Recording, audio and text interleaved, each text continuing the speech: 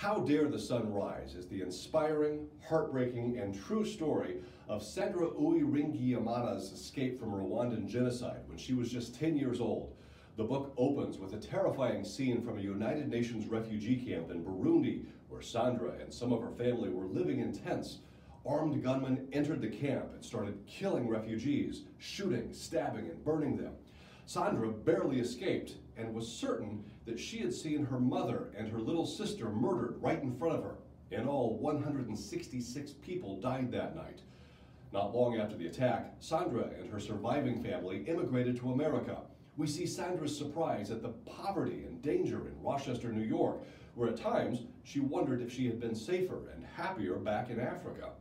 Sandra was invited to speak at a women's conference in New York, alongside celebrities like Angelina Jolie and former Secretary of State Madeleine Albright.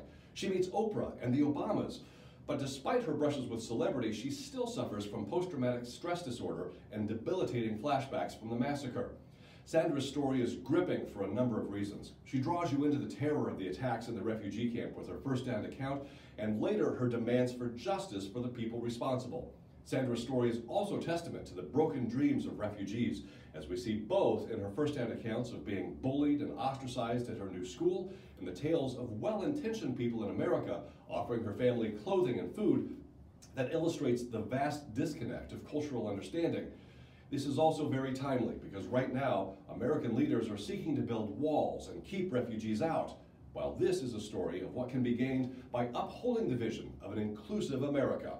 These are topics that aren't typically covered in young adult literature, and as such, I recommend you put this book on the top of your stack of books to be read.